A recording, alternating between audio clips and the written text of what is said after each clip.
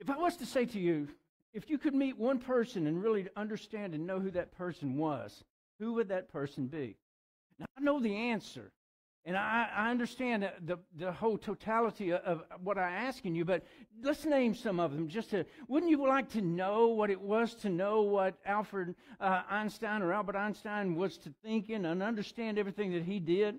Wouldn't you like to know about the Wright brothers and how they first began to develop and understand how that flight was made possible there in North Carolina? Wouldn't you like to know what it was like to be Alexander the Great and have the whole world laid at your feet? Wouldn't you like to know all those things?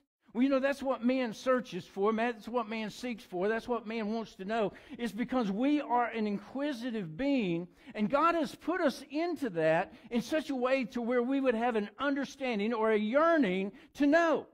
The Bible tells us this, that we have been born to know God. And how do we get to the point to where we can say, God, I want to know you, and how can we get to that point? The Apostle Paul is speaking, he's teaching the Philippian church. And I want to zone in on Philippians chapter number 3. And I'm going to start in verse number 10 in here just a second. But God has wanted you to know Him from the day you were born. From the day you were born to the day that you stand today, God has done all these things in your life that you may know that He is God. The Bible tells us in Psalms chapter number 19 that the heavens and the earth were created just so that you could know that God sits in heaven. The Bible tells us this very thing, that everything that was made by Christ, and that Christ made these that you may know the Heavenly Father. God wants a relationship with you, and God wants you to truly know Him beyond measure. Now, there's only one person in this world that comes close to that in my life. My wife and I married so many years ago, some 38 years ago, and we thought we knew each other after our engagement. We were engaged, and just like you guys, we were so in love and all these things, and we held hands, and we cooed, and we cawed, and all those things, and it was wonderful, and we wanted to know each other, amen? She'd ask me what my favorite color was, and I'd tell her, and then she'd change it and tell me what my favorite color really was. She would ask me things that I liked, things that I disliked, and I would ask her those things, and we made plans, kind of like Marissa and Lucas in their early marriage. They are getting to know each other, and they think they know each other pretty good. But some of us guys who've been married longer than they're alive, we realize and we look back, and I want you to know, Lucas, where'd you go, dude? They done raptured out here? Amen. Wow, there's a rapture, the baby's gone. But I want you to know that early in your marriage, you think you know your wife. Amen. Come on, Chad, go with me. Amen. We didn't know beans from apple butter, did we, brother? Now, some 30 years later, we know our wives, and our wives know us, the good, the bad, and the ugly, and I've got a lot of that in my life. But I want you to know God says that His entire being is that He has sent all of these things in the world so that you could know Him. Joe, if there's anything that you learn at Lee University, it is not all the facts. It is not all the history. It's not all the math. It's none of those things that really matter. It's the one thing that God wants you to know while you're at Lee is to know Him. Wayne, the one thing that you may know beyond your index T medals and all the things you were talking to me about is that you know God. There is nothing more important than your relationship knowing God. Now, Pastor, how do you do that? I'm glad you asked, amen? The Bible tells us this in Philippians chapter number 3. It says that I may know Him. We're going to preach a sermon this morning, give you 3 real quick things that is going to solidify your walk with God. It's not anything you do. It's not anything you can get. God has to give it to you. But when God gives it to you, you are going to be on a pathway that is going to be right and righteous, that is going to be good and glorifying to God. Amen? Read with me Philippians chapter number 3 and starting in verse number 10. The Bible says this. It says that I may know Him and the power of His resurrection and the fellowship of His sufferings, being made conformable unto death. If by any means that I have attained attain unto the resurrection of the dead. Not as though I had already attained, either were already perfect. But I follow after, if that I may apprehend, or that I may gain, if I may apprehend that which for which also I am apprehended of Christ Jesus.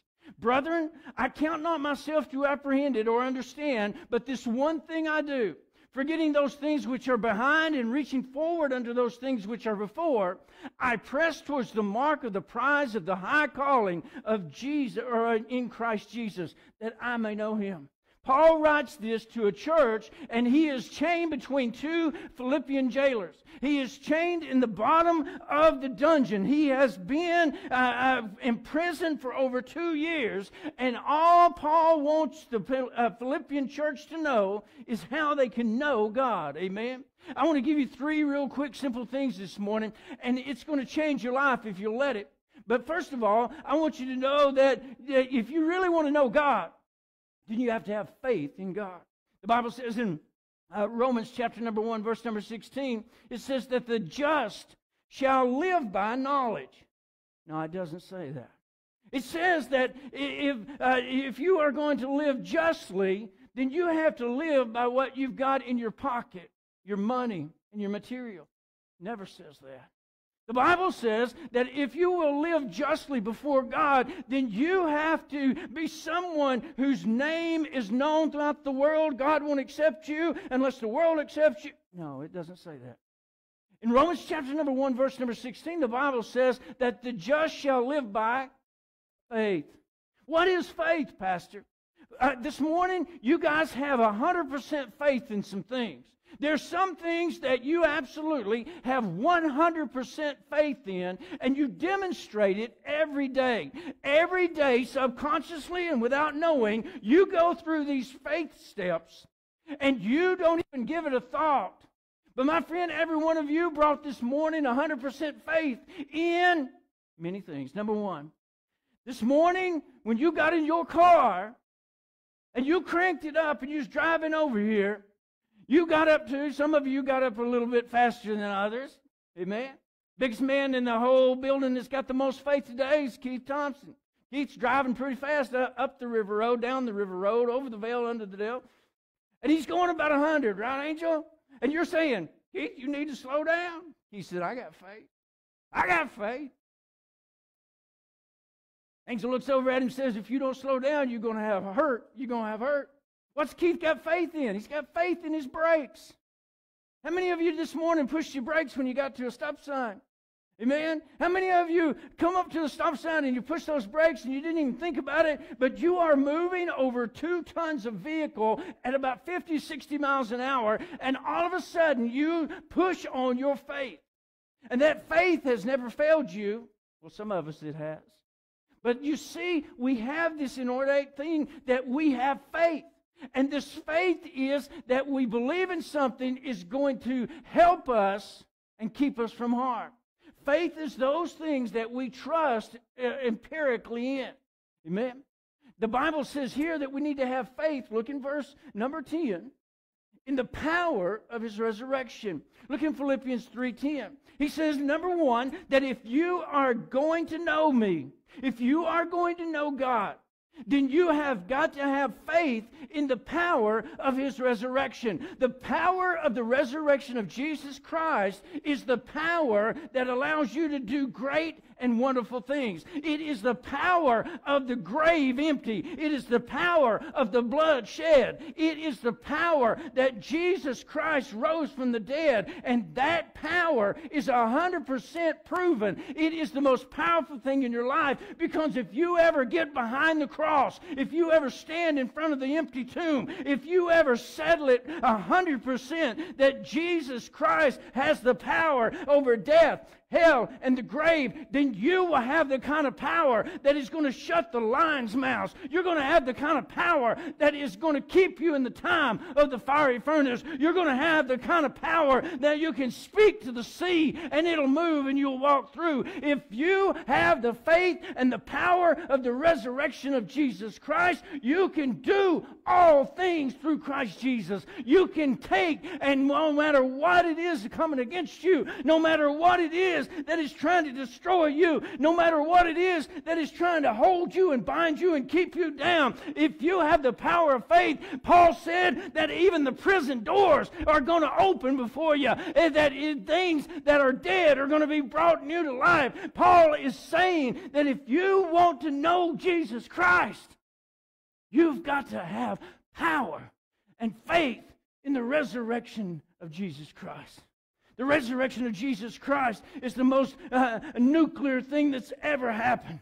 Amen? The most explosive thing in all the world that there's ever been. It is greater than anything man could ever do, because man cannot overcome the death. Man cannot overcome the grave. Man cannot roll the tomb back in their sin where they're dead in their trespasses. It's only through faith in the power of Jesus Christ that you can live a life that will let you know God. You know, so many of us today, we try to live a life in our mind. We try to know God through education or through facts or through experience or through emotion. And we try to know God in these ways, and they will all fail you because they are all driven and generated within our mind.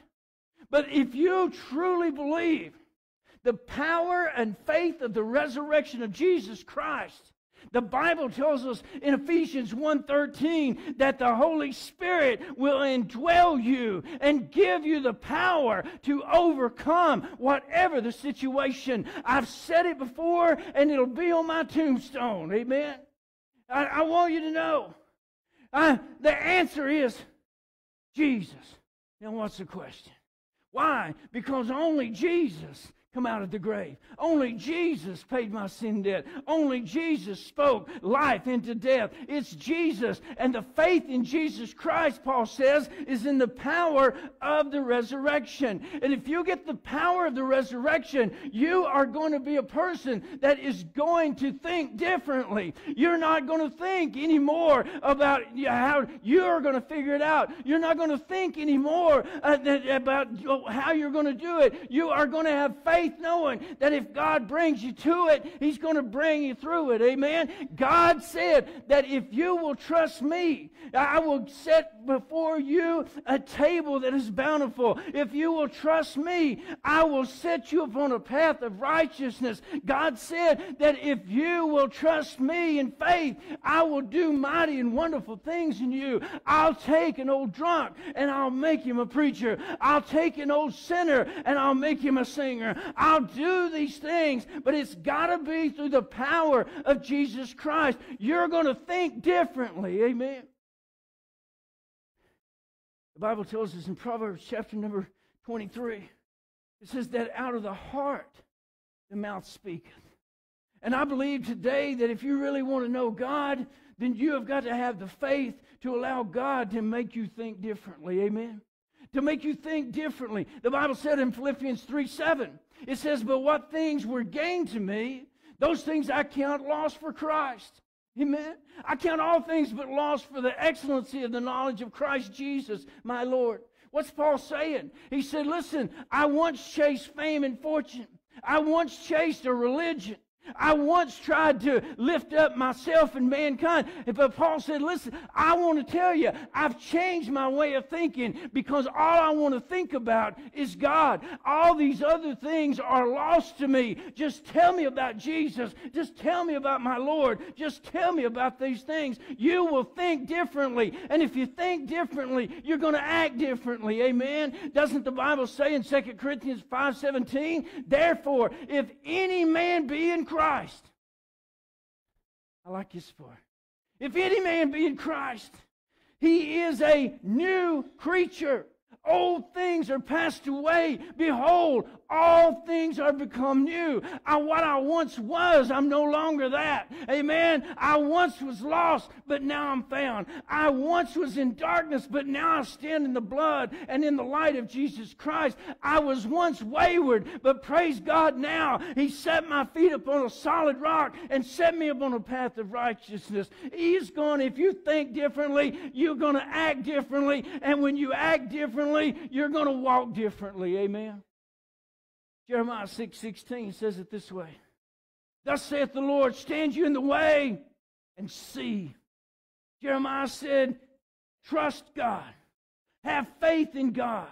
And if you'll stand there, God is going to show you a way. And that way is made from old. In the beginning, God. Amen. In the beginning, Jesus. In the beginning, the Holy Spirit. In the old way, where is the good way to walk therein? I think I can know God because I think a different way.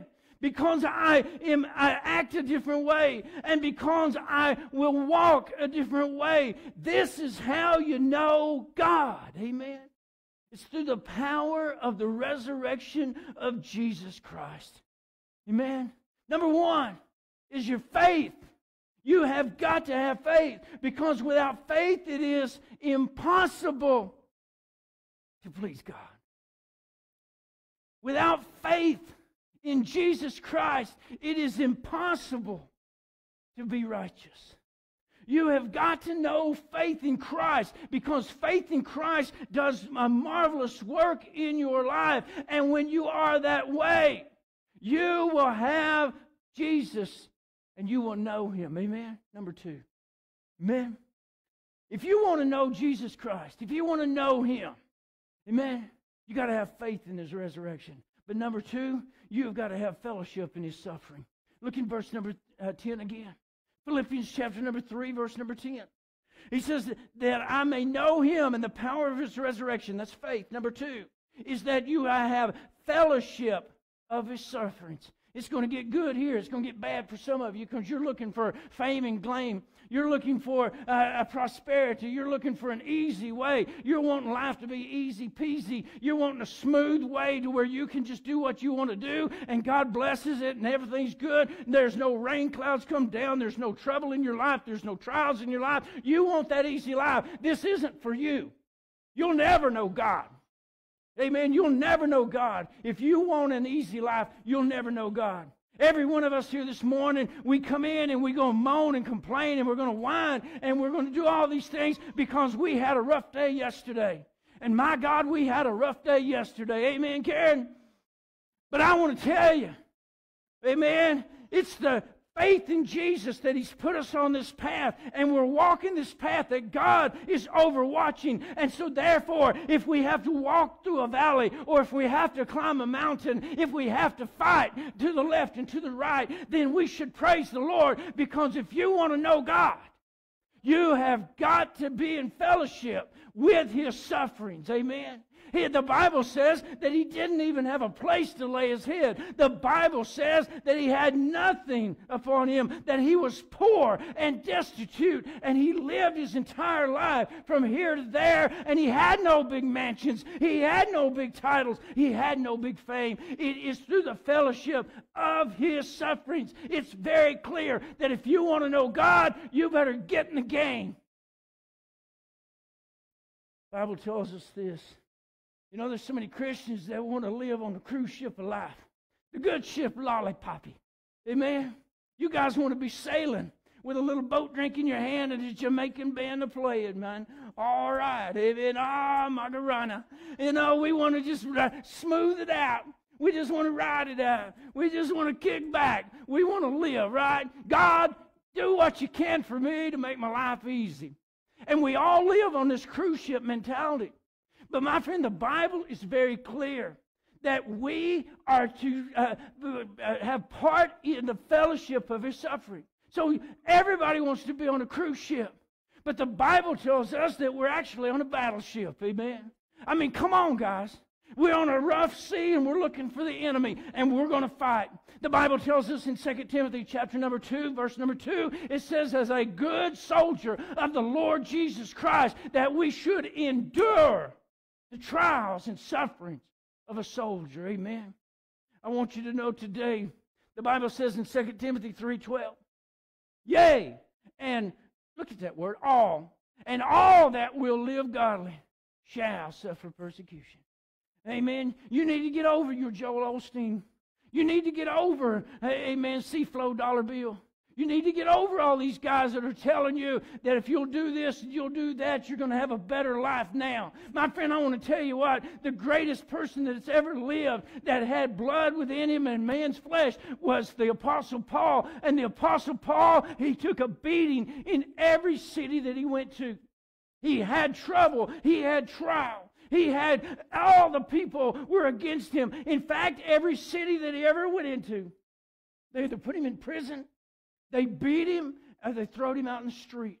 And my friend, Paul said this, amen, I've finished my fight. I've finished my course. Henceforth is laid up for me a crown of righteousness. Paul said, all those that will live godly shall suffer persecution. So if you want to know who God really is, you have got to have faith.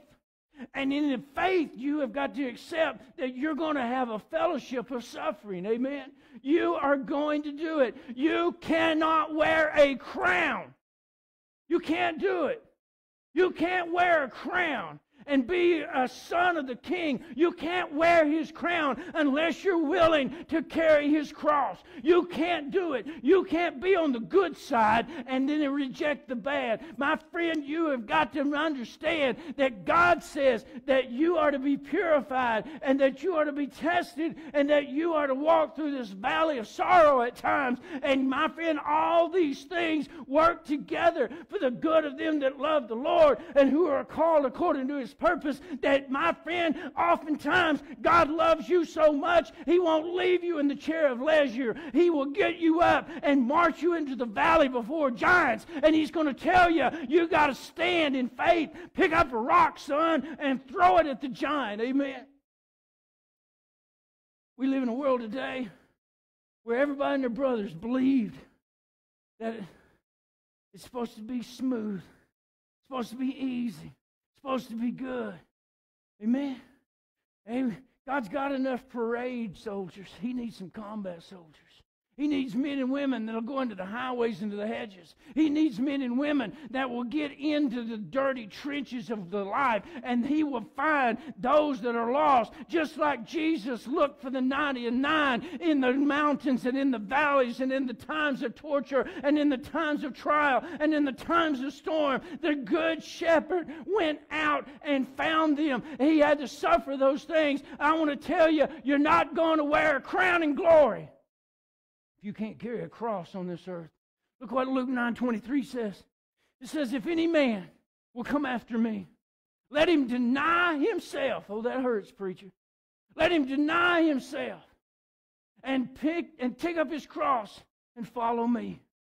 God is asking you, drop that hobby, drop that habit, drop that high and haughty spirit and reach down and grab a lowly towel and a basin and go out there and get your hands dirty. Amen. Get tired in the service of the Lord. Get oppressed by the battles of life. It is that we are to set and deny ourselves and pick up the cross of Christ. 1 Peter 4:14 says it this way.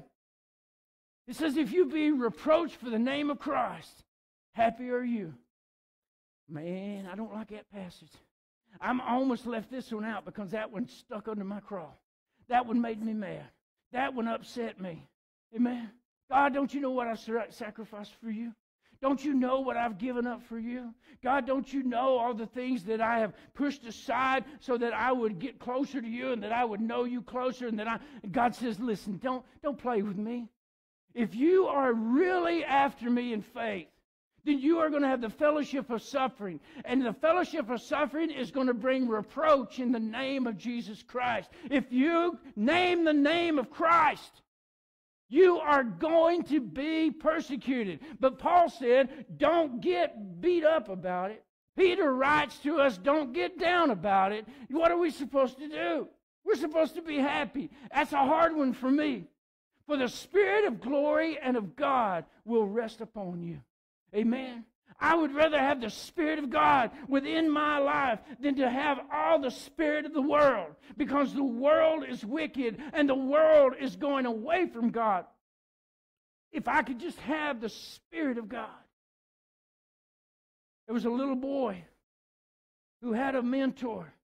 Elijah had been mentoring Elisha. And there they were on the plains of Sharon. And Elijah was about to be called up, and Elisha, he looks over and he says, don't leave me.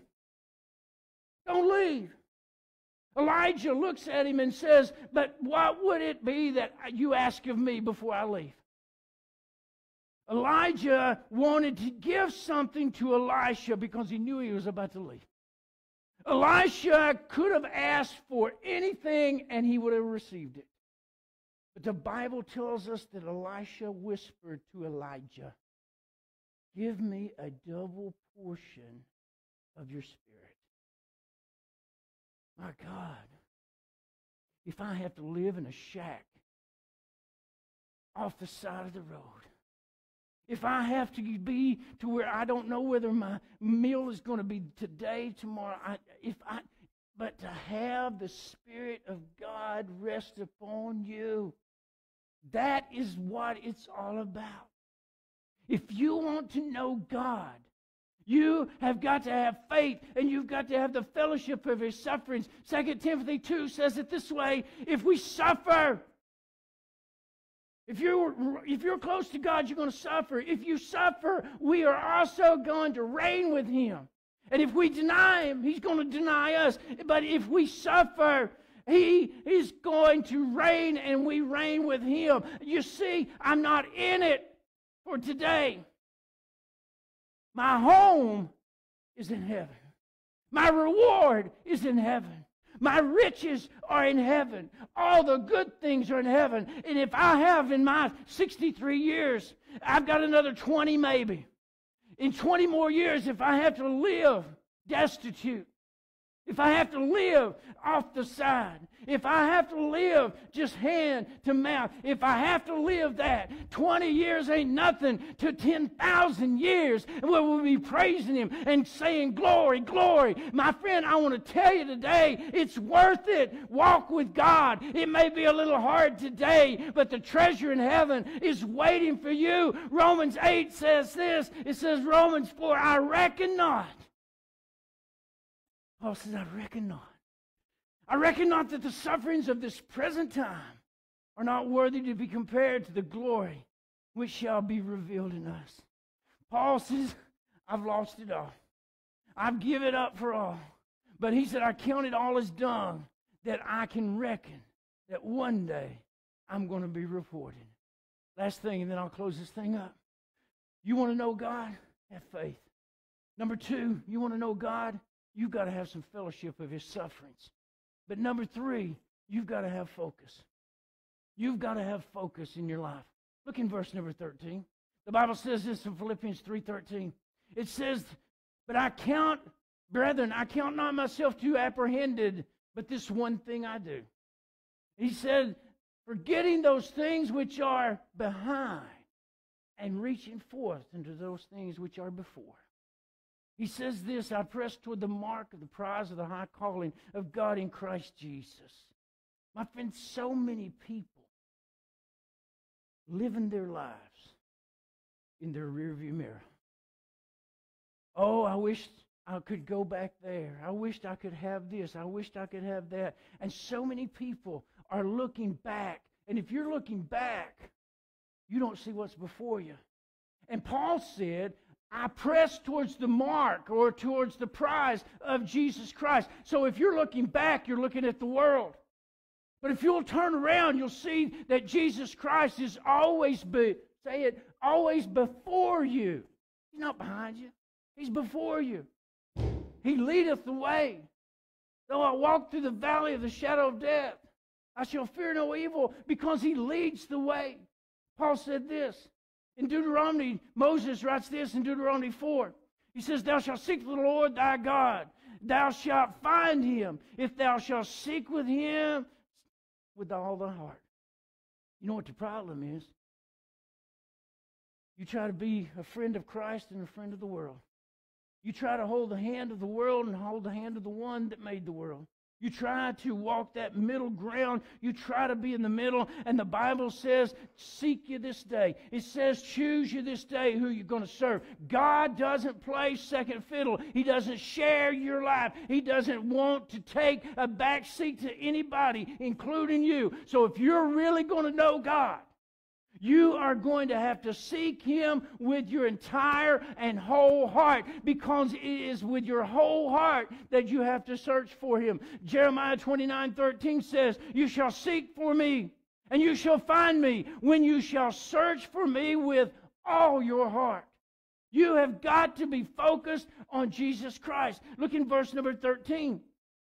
Brethren, he said, I count all this stuff. I don't understand it all. But the one thing I do is that I am going to let go of things behind me and reach forth into the things which are before me, and I'm going to move towards Jesus Christ. I want to ask you this morning, be real honest with yourself. How focused are you in knowing Jesus Christ? How focused are you in knowing Jesus Christ? The Bible says this in James chapter number 4. Amen. It says that if you will seek me, you will find me. How much of God have you found? As much as you sought for. Amen. Just like Moses in the wilderness, he'll reveal himself to you. Just like Paul on the road to Damascus, he will reveal himself to you. Just like John on the Isle of Patmos, he will reveal himself to you. But he's not going to do it if you turn your back on him and go after the things of the world. He's telling you that you need a focus for Christ. Now, how do you get a focus for Christ? Goes back to the beginning. You've got to have faith in Christ. Amen. Just like those brakes that you used this morning, why don't you lean on Christ more and more? Instead of seeing what the world's doing and imitating the world, why don't you find out what God's doing in your life and doing it for him? Tony, come on, get ready, buddy. In faith is what moves mountains. Doesn't make it easy to move mountains. It doesn't make it timely to move mountains. But God said that he will move mountains in faith. The faith as a grain of a mustard seed can do mighty things. How much faith do you have that Jesus Christ was resurrected? You say, Pastor, I truly believe that Jesus was resurrected. Do you really? Because Paul said in Philippians 3:10 that if you have the power of the resurrection that is driving you, you are going to have the faith to know Christ in his goodness and his grandeur, but also that you are going to be one that has fellowship in his suffering. Right now, you're looking to make your life better. Amen? When I say better, you're working on, Joe, maybe a college degree. Some of us older ones, we're trying to get our 401s lined up. We're trying to get our houses paid for. Some of you are wanting a new car. All these things, that's where our focus is. Nothing wrong with those things, but they better be behind your relationship with God rather than in front of your relationship with God. Amen? This church would be full with all the people that could be here but chooses not to be because they have got focused on something else. Amen? They've got focused on something else. Your focus this morning is going to direct your feet. Where your eyes go, your feet go. Amen? What are you focusing on? I want you to stand to your feet real quickly. And I'm going to ask you a question this morning. Do you know God? Do you know him? I'm not talking about do you know him in your mind. I'm talking about in your heart. Does not James chapter number 2 says that even the devils in hell believe and doth tremble? They know God, but they don't know him in their heart. Because if you truly love something in your heart, it will shape your entire life. And it will change you. And it will give you a sense of gratitude. Would you bow your head with us, please? Father, we thank you. Go, Tony. Well, all my words fall short. Well, I got nothing new. You want to come this morning You want to know God better? How could I want to invite you to come. express I'll be standing right here in front of this altar. You and I'll pray about it. I'll all show my you what God has gratitude? required of you. If you'd like to come right now. Well, You know I could Jesus. sing these songs It's your faith in Jesus Christ. as I often do, but every song must end, and you never do. So I throw up my hands